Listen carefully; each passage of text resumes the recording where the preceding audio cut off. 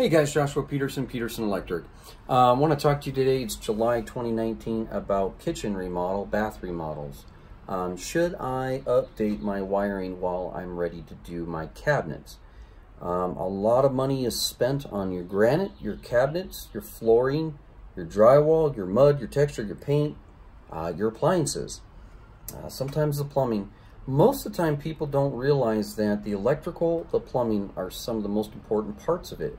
Once you cover it up, you spend a lot of money not to be able to get to it.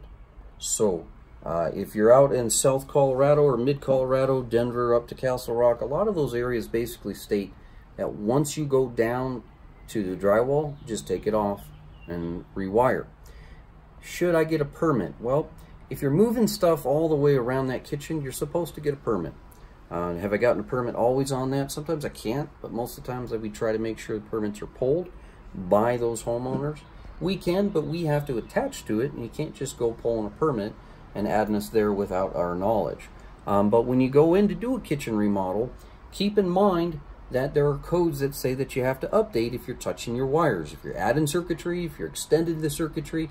Oh, I'm just taking out a wall. It's pretty simple. It's just this. It's just a couple things. It's really quick and easy. I could do it myself, but I decided I might just hire it out.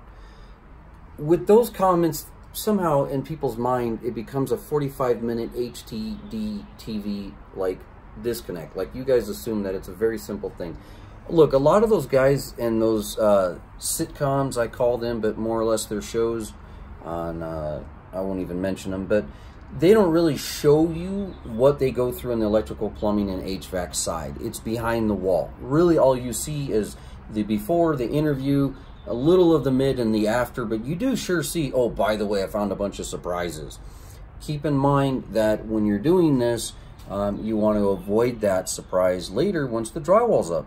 For example, I knew a customer and she sold her house, loved it, and then I said to her, well, we could do a simple home inspection because I know you and I trust you, and it would be about this amount for an hour, you know, plus the trip. And she didn't want to. She gets and buys her brand new home, and she has, yeah, granite cabinets, gorgeous kitchen, no doubt. Everything was beautiful.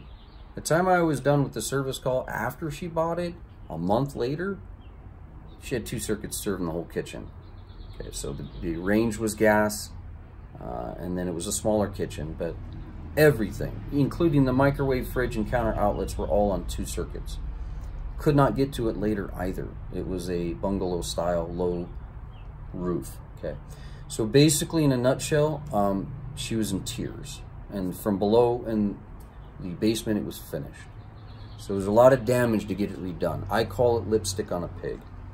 But in this scenario of the house, we had to update. This is a 1950s home. Here are all our breakers, that not all of them, but most of them. These circuits were all shared.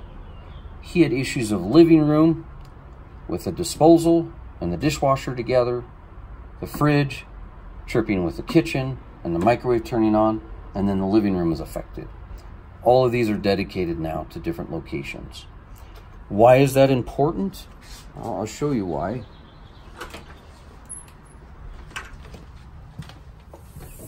In this scenario, it was easier for him to pull drywall, and he wanted it fresh, which made better sense.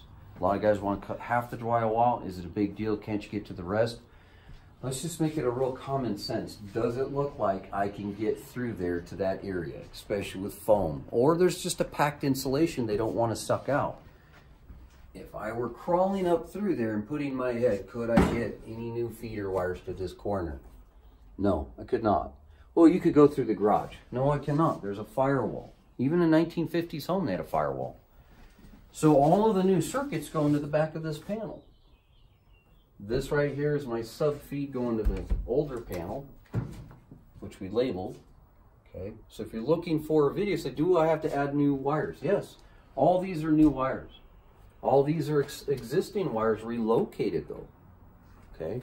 And the old armor cable that you saw, which I have barely a couple things in the house, they're just typically switch legs I can't get to, those all came out. So looking at this house as you walk in, a lot of it is the plan and layout. Can I get to stuff? Can you make attic splices? Yes, you can, but they have to be above the insulation. If they put in a lot of insulation, which I don't think he's going to because this is completely foamed, I wish I could have got that higher, but that was difficult. So hopefully electrician on his belly later could find that, but I listed and labeled everything, so with this headlamp, you'll see I have a splice. A lot of splicing is not done there. A lot of it was done like you're supposed to, in and out of the box. We do have some low voltage LED lighting coming in. Okay. If you're doing that, you have to find a good location. I don't try to find a cabinet if I can. This is the garage.